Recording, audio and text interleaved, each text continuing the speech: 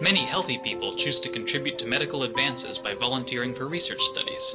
Here, Lena and her son Theo are helping the Yale Child Study Center learn more about diagnosing autism at an early age. During the research, Lena gets to watch Theo interact with child development professionals, and Theo gets to have fun. Lena gets to learn about child psychology and its advances, and Theo cultivates his mind.